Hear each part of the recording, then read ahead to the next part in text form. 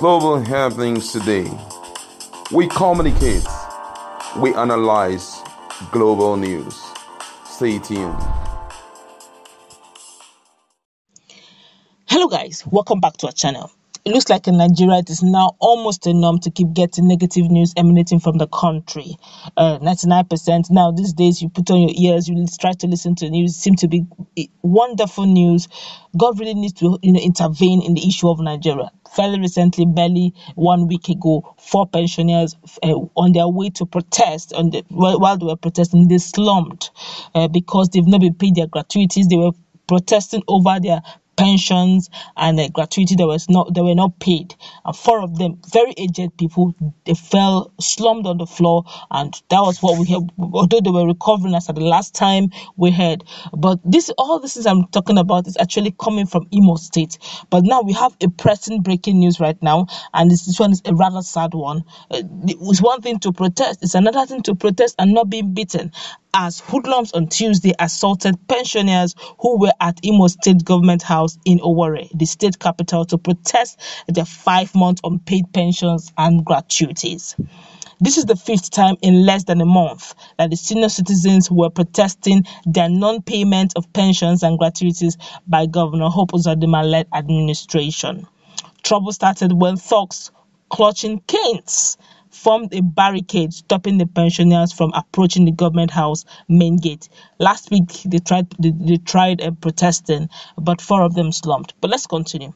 The senior citizens who were resolute in their demands defied the situation, which led to the flogging by the thugs, as in practically flogging our aged parents. Let's continue. While the retirees were shouting and sobbing, crying, a detachment of police operatives led by an assistant commissioner of police, A.J. Moses, arrived at the scene. While the cops dispersed the thugs, the police chief started appealing to the pensioners, aged people, aged mothers and fathers of Imo State. Let's continue. Our correspondent who monitored the situation heard the police chief telling the pensioners to work with the appropriate organs of the government, but the pensioners in return told ACP that they have all exhausted all avenues of reconciliation with the government. The pensioners accused the government of being insensitive to their plight. One of the pensioners, Ebenezer Ibekwe, who spoke to the journalist, said that the thugs were sent by the government. He said, Ibekwe, who mentioned that he retired as a secondary school principal in 2011, said the thugs had poured water on them on their way to the government house in a bid to stop them from embarking on the protest. The retirees said that no amount of intimidation by the state government would stop them from continually demanding that their pensions and gratuities be paid to them. He said thugs were flogging us, their fathers and their mothers. I pity them because they have dug their own graves. At Warehouse Junction, while we were coming, they accosted us and were pouring water on us. This has never happened in this state before. The monies we worked for, and the government is sending urchins, idiots, never to do well, to assault people who are old enough to be their fathers, mothers, and grandparents. Let's continue. He went further to say, when contacted, the senior special assistant to the governor on print media, Modestus Mwakpa, said that the thugs did not flog the pensioners. He, however, said that the state government was frowning at illegal protests in the state. Please, which one is illegal protest? Let's continue. Mwakpa said that the government had discovered that most of the protesters were ghost pensioners who were being used by the opposition politicians to discredit the performance of the government. Let's quickly take 1 or 2 comments. Then we'll go back to analysis. This one here said, if you check very well how much each of them got, pata is 2K by the time they buy tramadol and Arizona, and they add it with small otashi. You don't finish, useless youth. But let's quickly go to the analysis and let's look at this thing critically. To start with, I don't know which one is illegal protest. I also do not know which one is legal protest. But the last time I checked Nigerian constitution, protest is very much in our constitution and it is very legal. In all sane economies, in all sane countries, protest is allowed. Why it's called peaceful protest?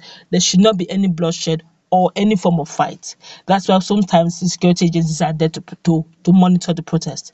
So I don't understand what is meant by illegal. If even oppositions, they have the right to protest. It's a constitutional right for all citizens of Nigeria. Even in a world where democracy, true tenets of the democracy is being practiced. Now that said, now let's come to culture. Even if they give you 1 million naira to beat your father, you will agree? You want your destiny to bend? For crying out loud. These guys have worked. Can you imagine 2011? Some persons have retired. They have served their fatherland. They have served their state. They've paid their dues. They've paid their payee tax. Pay as you earn tax. They've paid, their blood is in the land of Imo State. And for whatever reasons, they're not paying their pensions, they've not been paid their gratuities. And you expect them to fold their hands and stay back at home and say, all is well, God will settle us. When where they can get the settlement is right there in front of them. If they have exhausted all avenue, can you imagine somebody who graduated, who was retired since 2011, not getting his gratuities and pensions? Where do you want him to get fed? Now he's saying, look, we have exhausted all avenues. Just last week, 4 of them slumped while protesting. This is COVID-19. Even in pandemic, they're on the streets. Under rain, under sun, they're coming out to protest. If they have been fed or if they've been paid, why would they want to go on the streets to protest? This is really appalling if you ask me. Why don't the parastatals that are involved in this, or the Uzodinma led government, look into this matter critically? Call them into a stakeholders meeting. What is going on? Have you not been paid? Okay, let's go through the rudiments. How are you retired and whatever? Find out whose table is lagging behind, whose table is holding on to these people's pensions and gratuity, and so that it can move to the next table so they can get paid. It's as simple as ABC. Dialogue is always the key. Look, it doesn't pay to use force, to use thugs, to flog old men and women. How have we degenerated to this level? They give you 2,000, whatever amount they give to you to flog your grandmother, your grandma, you agreed. Eh? They told you to, whatever it is they told you, even if they tell you barricade them. All right, okay, fine. Just tell them, ma, please, don't go beyond, ma, please, ma, no. Whatever it is, just plead with them. They're exercising their franchise. Plead with them. Understand their plight, but don't flog them. Now, if these old women begin to kneel down now and begin to lay curses, that is the next generation they're already ruining. Why would you want to flog old men and women, for crying out loud, in their own rights? Let's assume, we're agreeing now that they are ghost workers. Do you flog ghost workers? Whether they are ghost workers or yes or no, they are still aged. Okay, they're still aged. There's still ways around it. Call a stakeholders meeting. Let them know that, look, the reason why we are not paying you your pension is simply because we discovered that you're ghost workers. How then did they become ghost workers? If one of them is saying that he was retired in 2011, he served and he was retired in 2011, how then did he become a ghost worker? Maybe they're merging it, or maybe they're mixing things up so that you can look into it, so that the real people who deserve to be paid pensions and gratuities do not suffer negligence. And somebody somewhere have the temerity, the effrontery, the audacity to beat, carry cane and flog aged men and women on the street over their rights. Nigerians, we have to be careful the way we do things here. We are beginning to lose it totally. Old men and women on their rights. They are not begging you to feed them. They're not begging you to give them crumbs. They're saying you should give them the gratuity of what they have sweated for over the years, after meritorious works, over their youthful lives they served in that state. And they're saying, please pay us for our services, because by virtue of constitution, we deserve pensions and gratuity. And you're saying, of whatever reasons it is, dialogue has always been the key, not force. And they employ the services of youth and you agree that you want your lives to be bent by flogging your grandpas and grandmas who are exercising their franchise.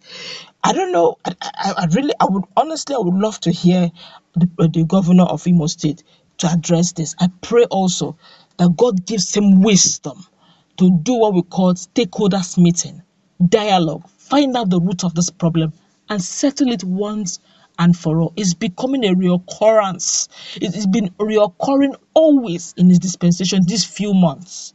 That's why we're going to wrap it up. Let's meet in our comment section. What's your take on the fact that thugs now are flogging our old men and women, aged men, over their rights?